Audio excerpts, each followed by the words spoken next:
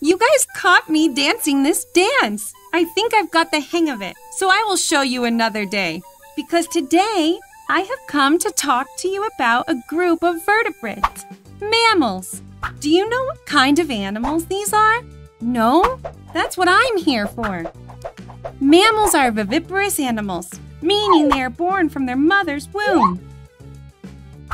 Mothers have mammary glands that give milk to feed their young. Inside their mouth, they have teeth to chew their food. Mammals breathe through their lungs. They are warm-blooded animals. And the majority of them have hair covering their bodies. They can live on land, in the water, and some can even fly. And now, some fun facts about mammals. The biggest mammal is the blue whale. It can measure up to 30 meters long, a little more than a basketball court. Oh!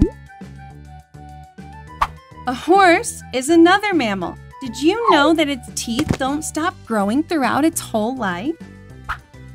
And here you have another mammal. What? Where is it? It's me! We humans are also mammals. Well, I am going to keep practicing my dance. See you later.